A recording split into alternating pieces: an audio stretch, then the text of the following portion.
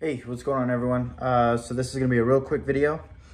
Long story short, several years ago, I purchased basically an entire front end from Michigan for my early car, because the early car needed a hood and a front splitter and some other kind of stuff. And I grabbed 2 doors. A lot of those parts were sold off, but we had a hood that was still kind of stuck out there. And I was debating on bringing it back and keeping it for this car. Long story short, we have some family moving, so the hood's got to go. And it hasn't sold in forever. I was hoping to just try to get a little bit of money back from it. It hasn't sold, and I kind of had someone make like a crazy lowball offer on it and sort of insult my intelligence a little bit. So here's the deal.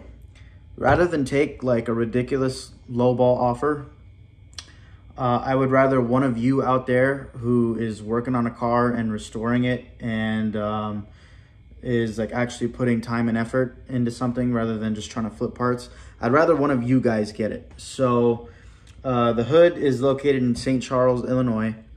I'm gonna put my personal email down in the description of this video. If you want it, if you're close by and you can go get it, then it's yours. First come, first serve, whoever gets it. It's in great shape. It's in guards red. As far as I know, there's no dents or anything on it. It was never rusted, all that kind of stuff.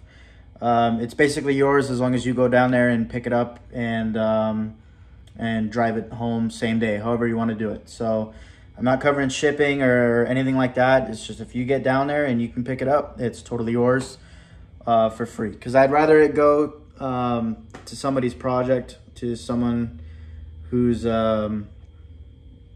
more deserving of it rather than someone who's basically just thinking that I'm an idiot.